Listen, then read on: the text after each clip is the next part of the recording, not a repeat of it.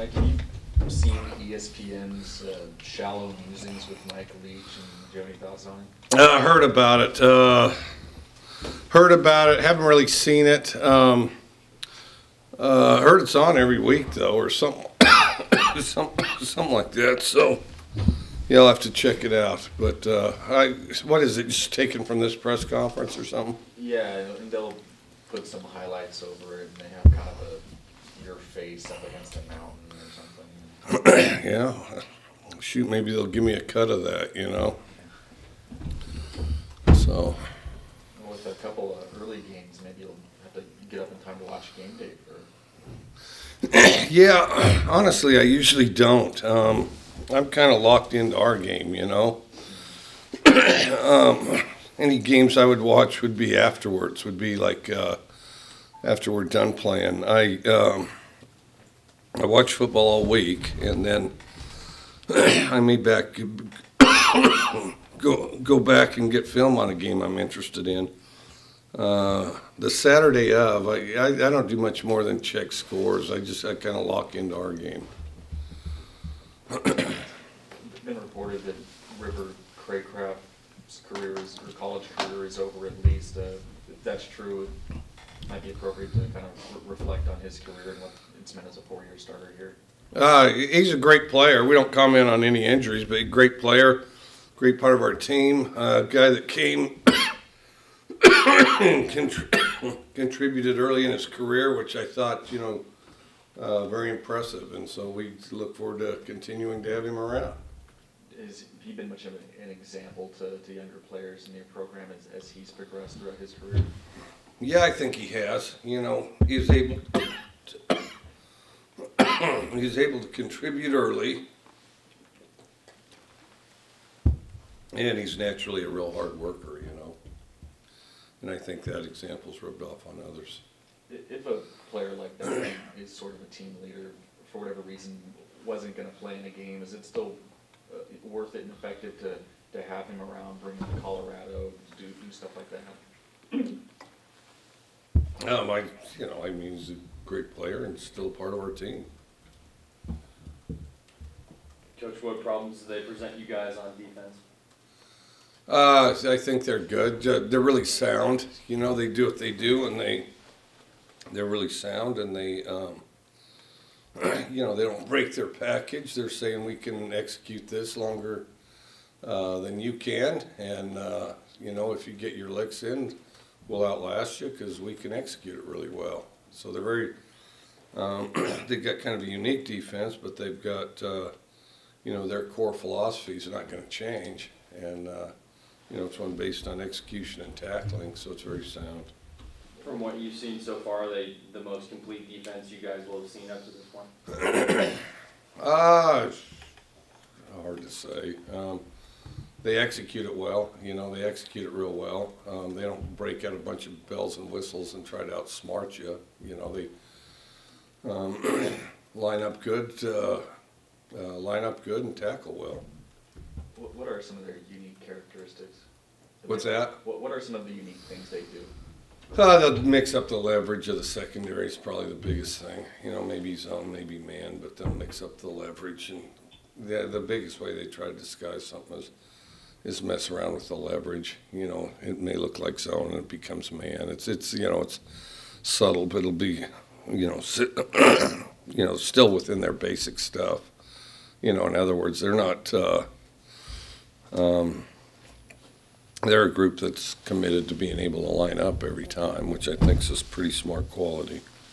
Those DB blitzes they do, is that something Luke really has to be aware of, or does that not change what he's doing? Kind of depends on the play, you know. We'll run our routes and let them unfold, and then, you know, just respond to it on the run, you know, and then as he goes through his reads, then he sorts it. Do they look that much more talented or disciplined this year compared to previous years? A lot of them are the same guys as last year, but I think they're playing harder, they're playing more cohesive, and they're a year older. They have a lot of seniors, too. Senior teams a lot of times, you know, play hard as they're getting to the end of their career or, you know, the end of college. Last year, did they look like a team that was maybe ready to take a step forward, was probably better than its record? Yeah, well, I think they were all putting it together. You know, I think they're kind of putting a lot of things together, and you know, it just kept getting better. I thought they got better throughout the year. How crucial has it been for your special teams unit this season to really step up and take leaps and bounds forward at pinning offenses, you know, in their territory, and, you know, Caleb and, you know, the kick returns that you guys have had this season, being able to help out the offense and defense? Well, I think we've gotten better at that too as time goes on.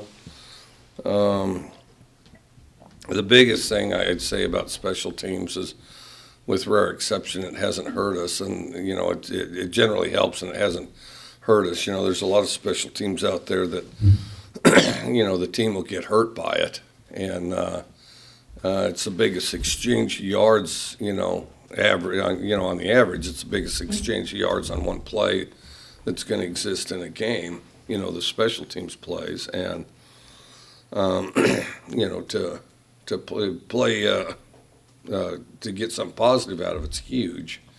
We haven't hurt ourselves with it really. I thought we struggled a little. I can't remember which game, but other than that, I think we've been on the upside of special teams, and I think that's been very important to our offense and our defense. You got one of those cough drop things you carry around? He doesn't, no. All right. When did it become apparent to you that the freshman walk-on Caleb Fossum was somebody you wanted to get on the field in a variety of situations? Pretty early. He worked really hard. I mean, just hustled really hard in everything he did. Hustled, ran around extremely hard, plays a number of special teams, and backup receiver. So, I mean, you know, he's just one of those guys that's got an incredible motor and works really hard. Coach, do you worry about playing at altitude at all? Is that something you guys try and plan for? Not really. We kind of got some altitude, you know, what are we, 2,500 or something, and then, you know, heck, some of these guys might have driven up in the mountains, so okay, we'll allow that to take care of it. And plus, these guys aren't as high as Denver anyway. You know, they're so we'll just take deeper breaths. You talked about River impacting early in his career. Isaiah Johnson-Matt, talk about his progression. He came in as a highly recruit. And do you feel like he's starting to gain more awareness in the offense and figure it out? I think he's way ahead of schedule as far as a true freshman. I mean, true freshmen that play, period. I mean, that's always really impressive. And so I think that's been impressive. I think the opportunity to have him learn behind Gabe was very good. I think if there wasn't a player of Gabe's quality ahead of him, he would have, you know, you would have seen even more. But I think in the long run, it's better for him to, you know, have a real good example there to learn from. And, you know, he's a big target and he's hard to pull down. And he had the longest reception of the game, I believe. So he's doing good. Are there ways you guys are trying to get him into the offense more now in the second half of the season compared to the first half? A little. I mean, if he's open, we throw it to him, you know. But I think he's more consistent about being where he's supposed to be, so then he's inclined to get the ball more. I mean, the more consistent you are, the more quarterback becomes aware of where you're going to be when, the better your chance of getting the ball. And I think he's improved on all that. So many quarterbacks come out of California. Is Luke kind of a luxury in terms of being a cold weather quarterback? I don't know. We'll freeze him up plenty before they go out there, so he'll be used to it. You know, I mean, there's California guys all over the NFL, and there's nobody that doesn't play in cold weather in the NFL. I mean, I get a kick at all these guys. You know, we're all playing San Diego or Miami. Yeah, Miami, that'd be a great place. You go. Yeah, you go up there to New England, go up there to Buffalo, go up there to New York Jets. Yeah, you only have to worry about warm weather, you know. So, and obviously some of these guys aren't planning to play in the playoffs. So,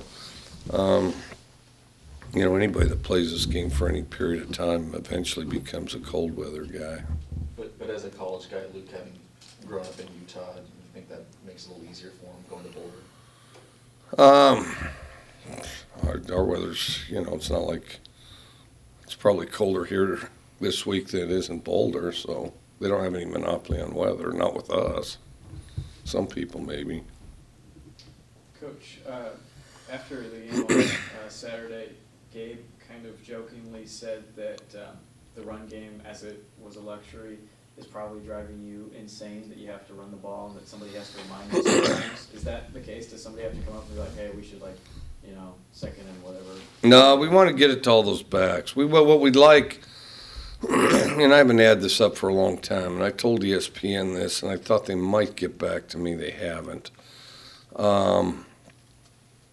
At the running back position, I'd like to have the most yards, because yards spend the same whether they're on the ground or in the air, and it's not unusual for our running back position to have more yards than that position on any other team. So, like, if you play two running backs, you add up all the yards in the air on the ground with their two running backs. If you play three like we do, add up all the yards. And I'd like our number to be the biggest. I don't know if it is. My gut feeling is as though it would come down to us and Stanford. And I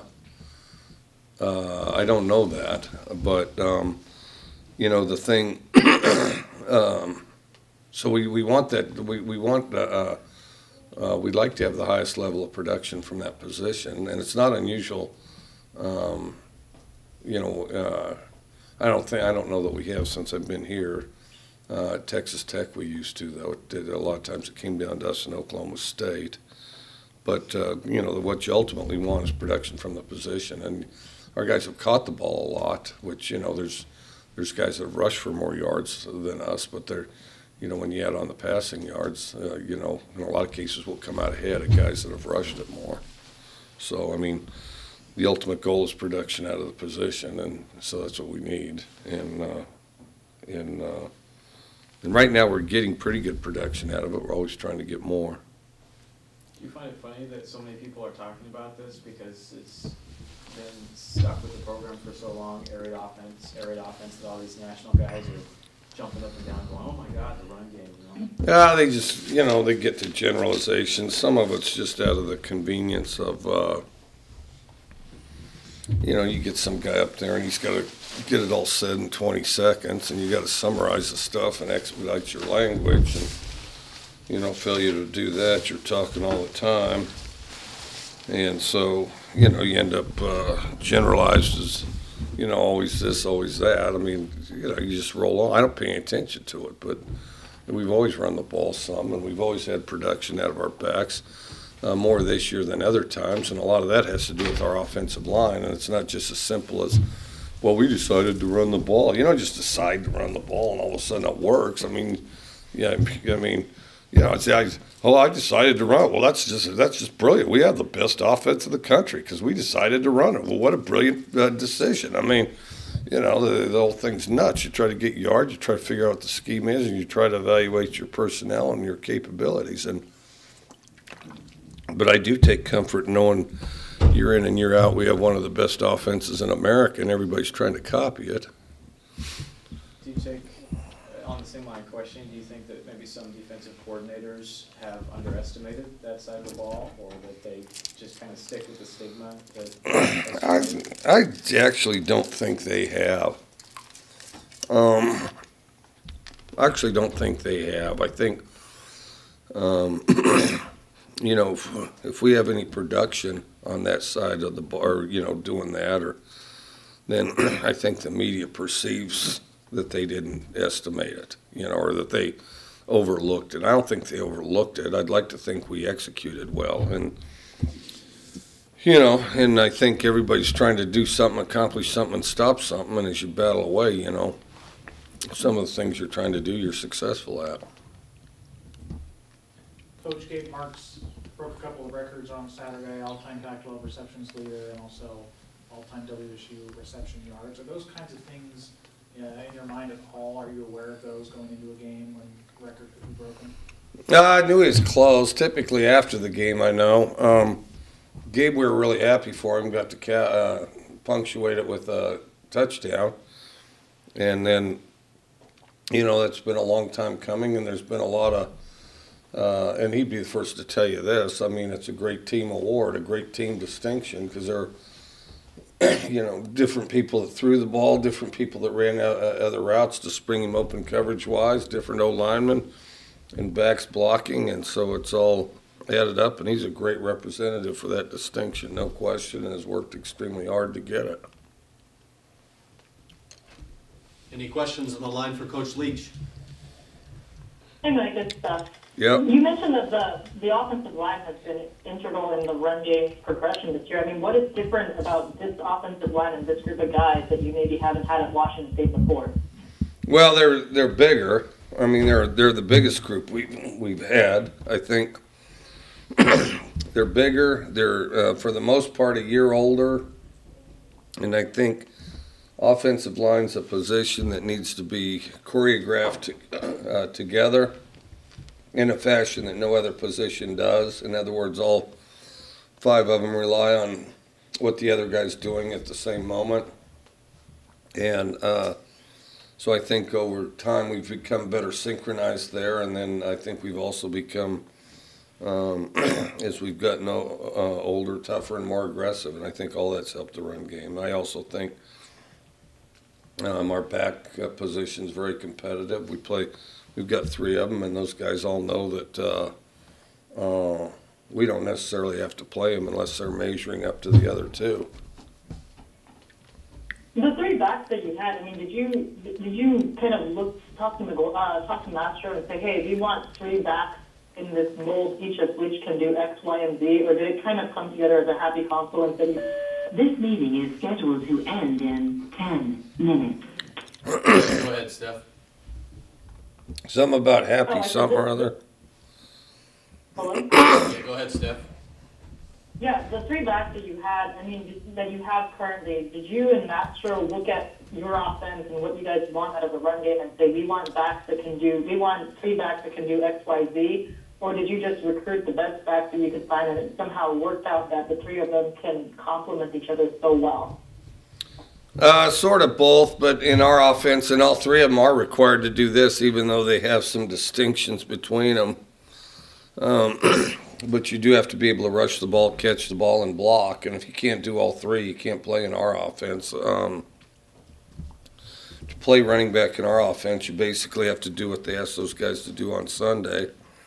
You have to be able to do all 3 skills. I mean, and, you know, I think that they all bring something different to the table. I think, you know, Wicks is bigger and stronger.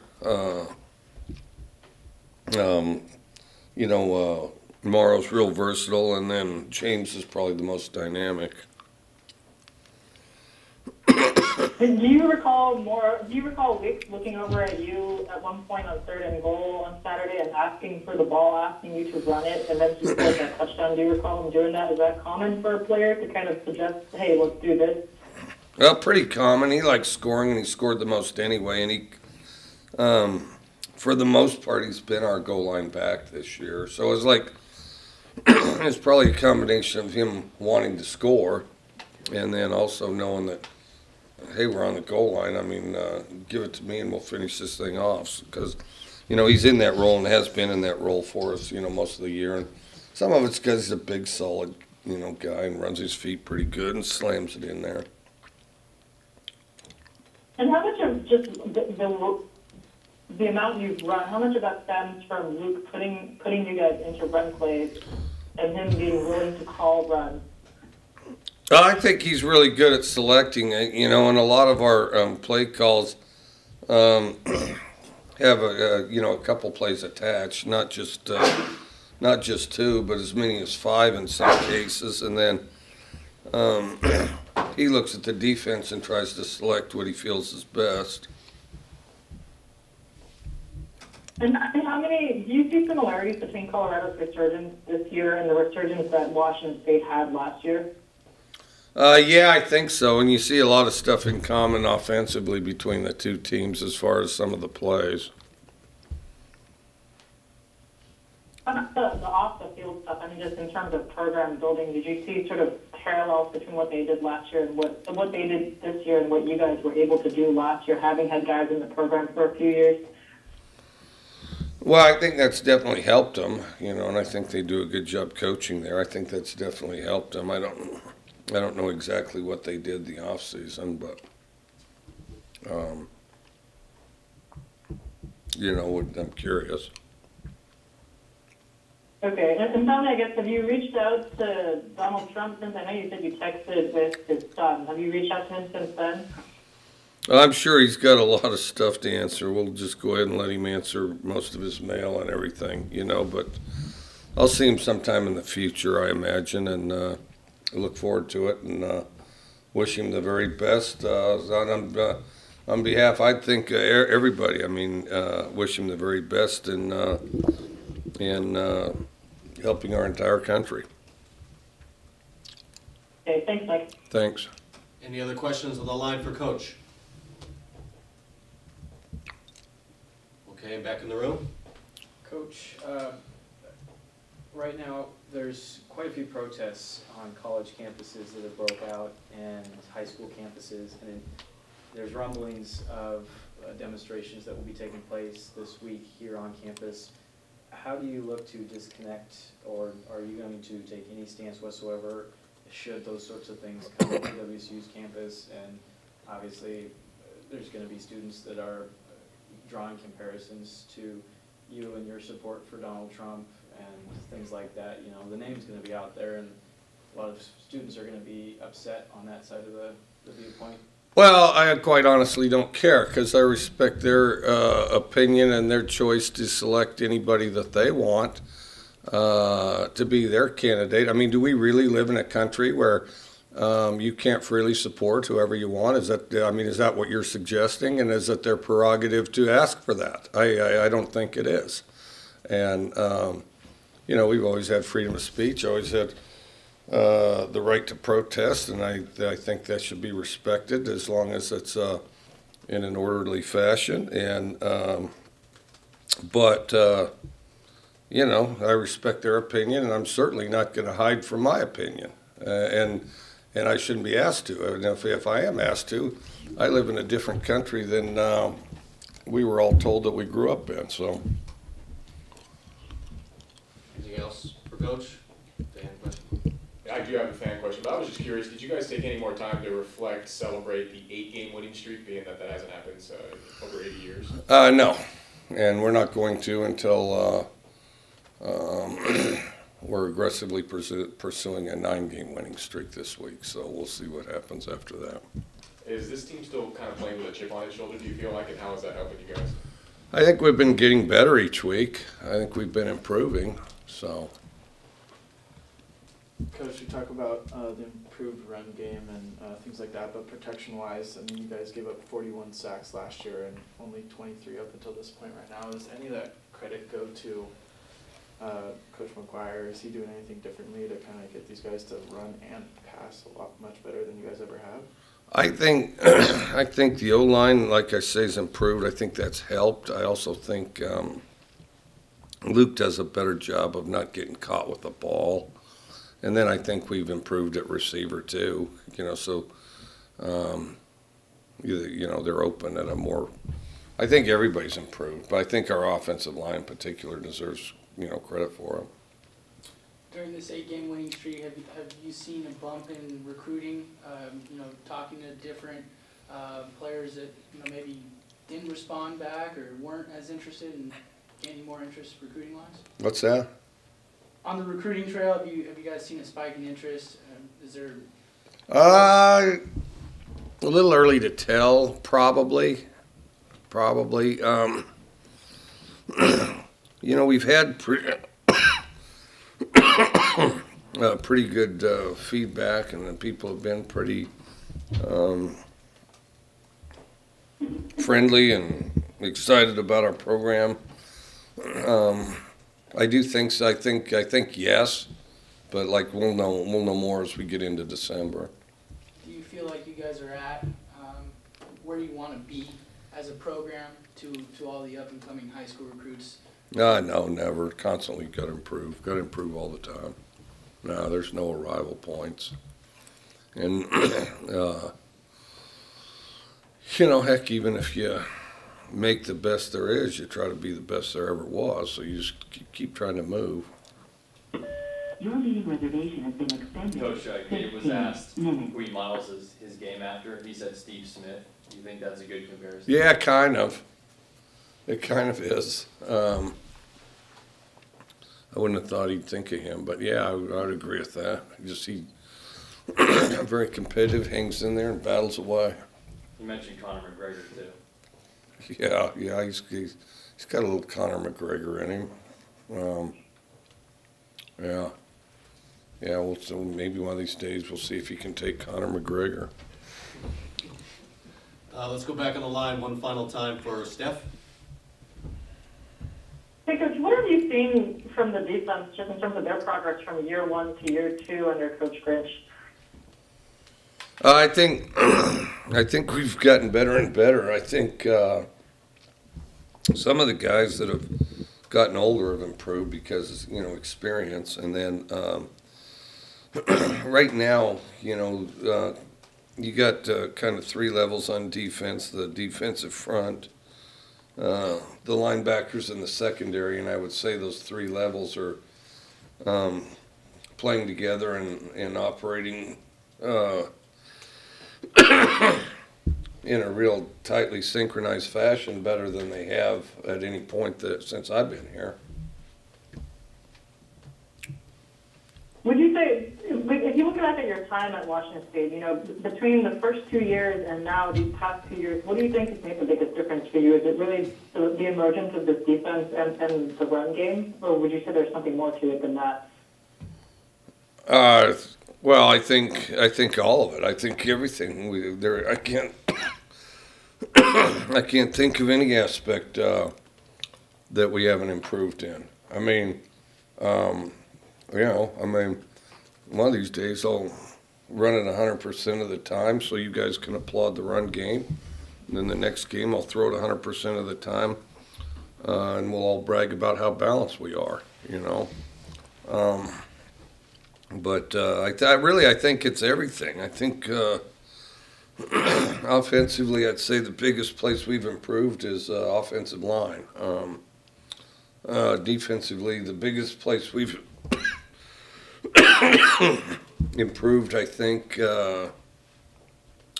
biggest place we've improved defensively, I'd say the secondary. Okay, thank you. Yep. Okay, last chance for Coach in the room. Student question of the week. Often hear about doing your jobs. So Grace, who's a kinesiology major, wanted to know what's the worst and best job you've ever had outside of coaching football? Worst and best. I had a lot of jobs.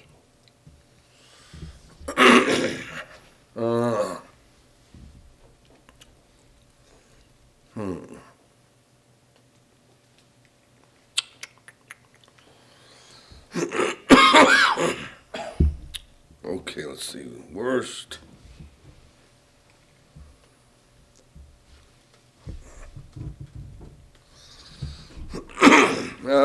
Worst job would be, I didn't mind painting. I worked for a contract painter. I didn't mind painting. But there was a point in time where we were painting oil tanks and oil rigs. And so it's out there in a place called Oregon Basin, which is outside of Cody, Wyoming, and they produce a bunch of oil. And it's pretty good deer and rabbit country, but it's, it'd be kind of as gorgeous as it is there because we're by Yellowstone. That'd be kind of ugly. So in the middle of summer, it'd be really hot. It'd be windy too. And we'd have these paint sprayers. It could also be dangerous as you got up high. And, so any of the black marks on the tanks, the tar, you had to get that off, and you got it off with kerosene. And kerosine's a very thin liquid, thinner than water. So you'd reach up and be wiping these big smudges of tar and oil off. And that runs right down your arm, right into your armpits, and I'd probably still have damage from that. And so then you know, you got kerosene all over your body, everything else, and you're burning from head to toe, and then spraying paint, and then gusts of winds are spraying more paint on you than's going on the tank, and it's hotter than hell out there, and you're wearing something to cover you up, and and then if it weren't for the discomfort and the treacherous nature of it, it would be boring besides, so you had monotony on that. And then, so it definitely had some of the greatest elements of torture that there was. And so then, yeah, that was, I'd say that was a tough job. And then the other thing in high school, I'd work in motels some, because we had a high tourist population that would come through, and working in the motels was more fun than you would think it was, because you're a high school kid sitting there working at the hotel at the desk, so you feel a little bit official. And then you're as it got later at night or whatever, your classmates would come over, you could hang out a little bit at work, there'd be bus tours coming in from somewhere, and just people from other parts of the country you'd get to kind of see and observe, and you just see different types of people all the time as a flood of people came through and went out of the hotel. And then when it came to anything from the maintenance of the hotel, which I did a lot of that, or the maids for the room, they're your classmates, they're all your classmates, so it was even though it was work, it did have kind of a summer camp quality a little bit, but it was work, and you had to work, and you didn't want to piss them off, but it was good, and we'd pull a variety of stunts and things that probably shouldn't be repeated, but it was a fun time.